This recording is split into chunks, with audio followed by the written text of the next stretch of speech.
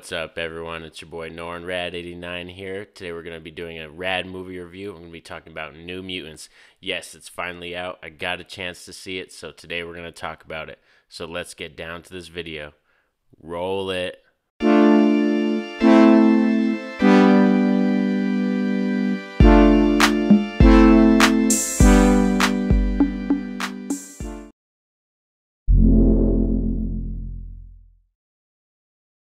So, New Mutants is directed by Josh Boone. It's starring Anya Taylor-Joy, Charlie Heaton, and Hazy Williams.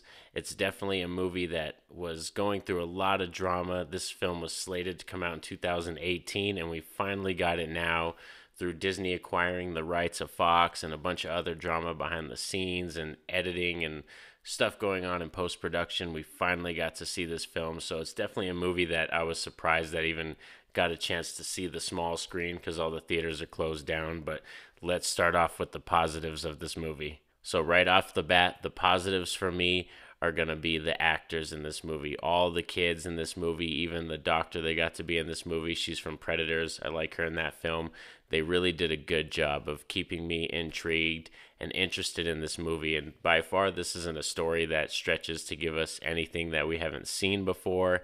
It's not like the greatest new evolution of superhero movies, but it's just simple and it's a very small, tight-knit story, and that's why I like it. And these actors do a really good job of making me interested, like I said, in these characters. So they carried this movie up a bunch for me.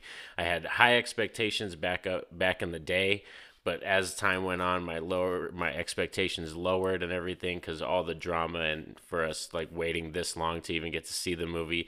But the actors did a really good job despite all the rewrites and all the editing and all the stuff that went on for this film. So that is an A+ for me. The story was definitely, like I said, it was a small time story, definitely a tight-knit story. They didn't stretch too far to connect it to a lot of the other mutant films or anything like that, so it's nothing deep like that, so that's good for me. I like the fact that it was a small, tight-knit story, so that was a positive. Also, the CGI I like in this film. It's like I'm not a huge fan, but the CGI in this film was still really good. It looked great, and it was a little bit, not too much, like overuse or nothing like that. So that's why I enjoyed it a lot too.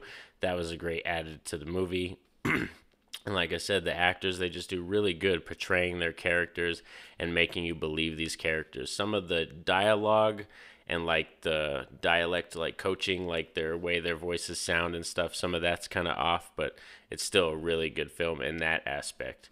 Now let's get on to talking about the negatives.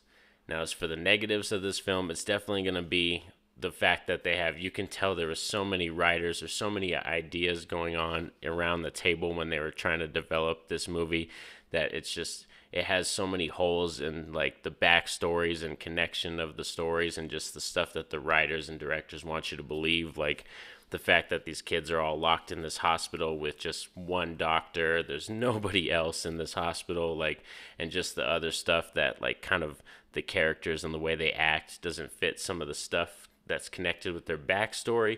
So it kind of seems like they had a different writer come in and write their backstories and maybe another one write the actual story, and they like try to connect everything. So it's definitely not the best version of the story we could have gotten. We definitely could have got a better version for sure. So that was kind of a negative. And like I said, there's just some weird things that they ask you to believe, and there's far stretches in the film and stuff like that where it's just, there's a lot of dialogue. It's more of like a Breakfast Club style type Mutants movie, so it's not really scary. They advertise it and did the trailers like it was going to be a hardcore kind of horror aspect film in the mutant universe, but it doesn't come off like that at all. It's very more Breakfast Club style, and there's nothing wrong with that, but just the way they advertised it is very different. There's some dialogue that's in the trailers that's not even in the actual movie. They rewrote a lot of things, so just some things doesn't fit.